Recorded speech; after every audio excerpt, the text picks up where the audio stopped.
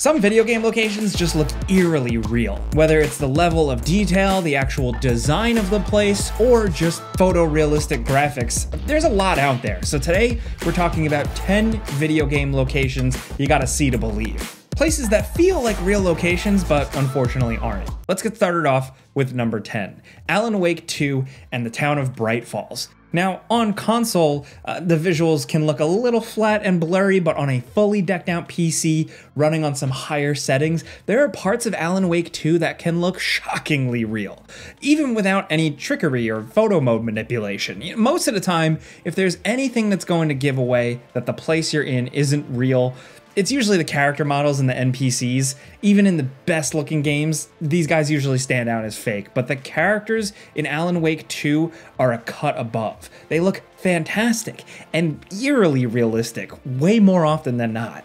Many of the locations in this game are designed like levels and aren't strictly going for naturalism, but to me, the closest area that looks like reality is the main town, Bright Falls, especially when you first arrive there at the start of the game. It's a small area overall, only covering like a central block of the town and some little side streets, but the amount of detail packed into every little environment is stunning, and the lighting effects are some of the most impressive and natural we've seen in a game. The investigation is being taken over by the federal agents. Sheriff Breaker wants us to cooperate fully. Aye, aye, ma'am. I'm being serious, Nelson. Remedy has always been masters of pushing technology forward, but they've really outdone themselves with Alan Wake 2. There are a few points in this game where it's honestly kind of hard to tell if you're looking at something real or not. Now over at number 9, Ready or Not, The Apartments. This is a pretty impressive looking game normally, but there's nothing here that's going to fool anyone into thinking that it's actually real. But add on a few mods, especially this one that adds a reshade to make the whole game look like body cam footage, and suddenly the whole experience becomes a lot closer to reality, almost weirdly so. Now to us, the level that looks the most quote-unquote real with all these mods layered on top is one called 23 megabytes a second, the one where you're hunting a guy in this dusty California apartment building. It's mundane as hell, which makes the whole thing feel so much more real than your average level. I'll save it. Safe. Get ready. Sure, the hacker den itself is pretty heightened. You know, you're never going to mistake this part of the map for a real place, but when you're walking between apartments or just climbing the stairs, there are parts that legitimately look like real life at time with all these mods. It's an impressive achievement for a game that's still basically like an indie game. Next at number 8, Final Fantasy VII Rebirth and Calm. The follow-up to Final Fantasy VII Remake retains the impressive character models of the first game, but what it adds to the formula is some absolutely stunning environmental design. Compared to the more mundane locations we've highlighted so far, the locations in Rebirth are packed with detail and visual variety. Honestly, most of the places look almost too nice. Still, in places like the first village you go to, Calm, there's this almost amusement park level of environmental design. Like, it's not a place you'd see in real life, but it's a place you wished existed and you could believe it. This town is just incredibly detailed from top to bottom. Everything is immaculately designed and detailed. Clearly, this place was built by a team of meticulous and talented artists, and it really shows when you stop to take it all in. When you're walking around normally, nothing here is going to fool anyone into thinking it's the real deal. I mean, the character models look great, but they're not fooling anyone into thinking that they're actually real people. So the best way to make this place look almost real is to switch to photo mode. Exploring the more secluded nooks and crannies of the town really reveals some spots that could fool someone into thinking they're real. The lighting and detail for everything is just so impressive that from far away, your brain might actually make some of this look like a real place. It's fantastical, but it all looks so good that it still somehow manages to look practically real. Next, over at number 7, Sons of the Forest, the actual forest itself. With the recent release of the game's 1.0 update, now is the time to look back at its greatest achievement for us, the forest itself. Sons of the Forest is one of those games that can look shockingly real in one instance, then obviously fake and video gamey in another. But if there's one thing that the game pulls off just about perfectly, it is that forest.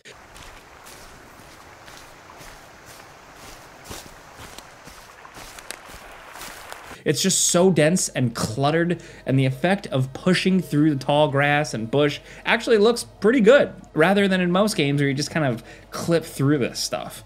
Trees are covered in moss, the lighting is spot on. It all looks very impressive when you're just walking through it. You have to ignore the glowing rocks and sticks on the ground. You know, those pretty much give away things automatically, but other than that, these outdoor locations are some of the best out there, and they've actually gotten an update with the full release. Another part of this game that just looks great, the waves on any beach. These are like some astounding effects. Just watch out for rain because that doesn't look so good. Yeah, the rain ain't fooling anyone, guys. Next, over at number 6, RoboCop Rogue Cities Detroit. This is another one of those games that looks decent a lot of the times on console, but on a powerful PC, it's a whole other ball game.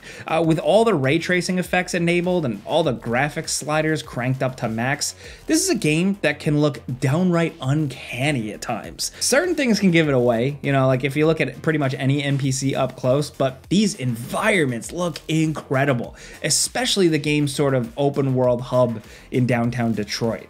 Make no mistake, this area is a dump, but the detail on pretty much everything is jaw-dropping, especially in parts where they really get to flex with ray tracing, like this street with the police lights going. The cars and the road in particular really stand out too.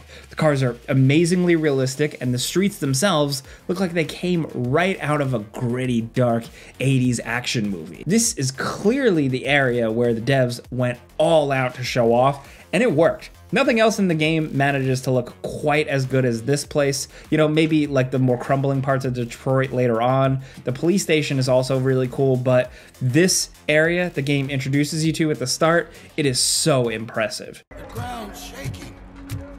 Judgment Day is here.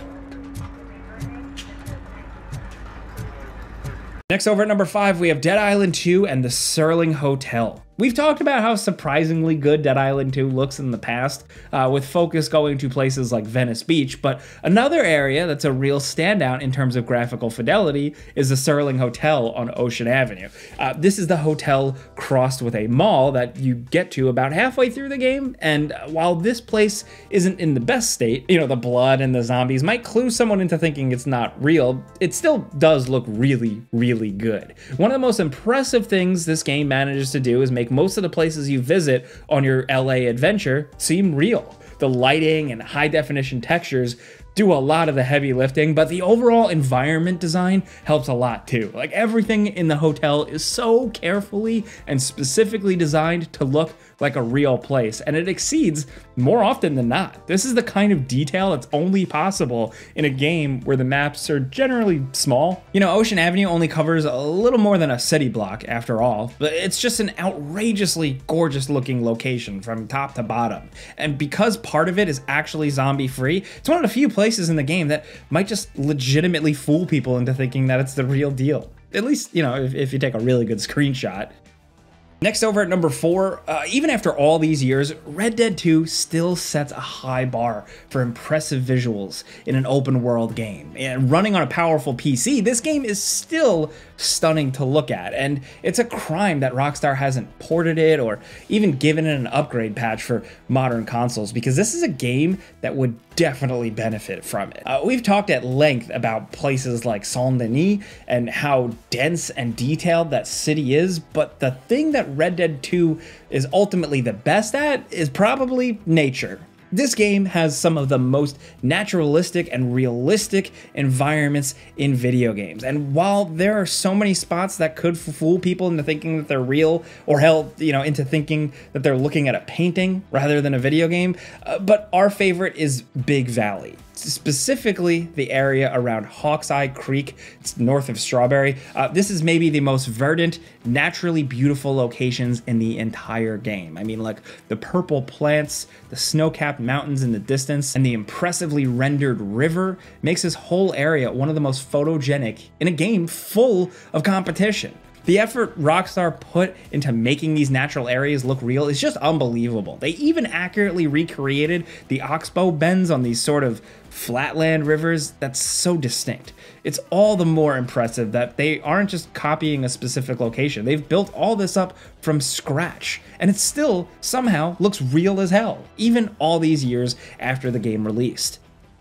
Next, over at number 3, let's talk Forza Horizon 5 Arco de Cabo. You know, the developers, Playground Games, they used pretty much every high-tech trick in the book to create Forza Horizon 5. From laser scanning to photogrammetry, they took every advantage they could to create a game with some of the most realistic environments possible, and it does show. You know, when you're driving in first person and turn off all the HUD effects, this game can be incredibly immersive, but the nature of the game means that there's not many places that straight up look real, like 100% real. There is one spot that stood out to us though, and that's the Arco de Cabo.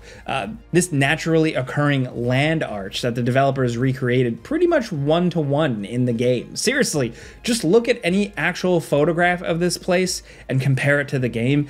It's uncanny just how similar it really looks. Just ignore this mess of polygons on one side, that gives the whole thing away, but like if you look at it from certain angles, then this location looks utterly convincing. You could easily fool someone into thinking that this is real with the right screenshot.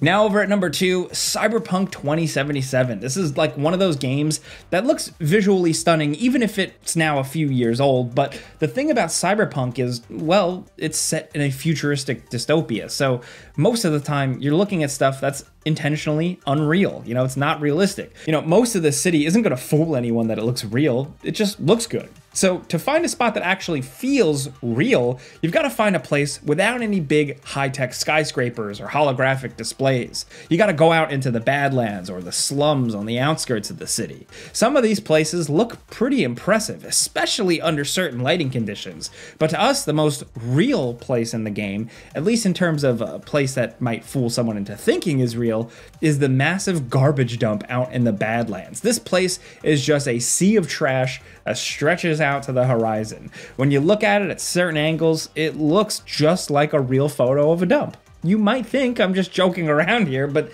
seriously, look up a picture of a dump and then compare. They're shockingly close. Now finally, at number 1, for this last entry on this list, we wanted to highlight 2 things that push realism in games to the next level. First is this visual demo called Secluded Orchid from the developers of the Bright Memory games.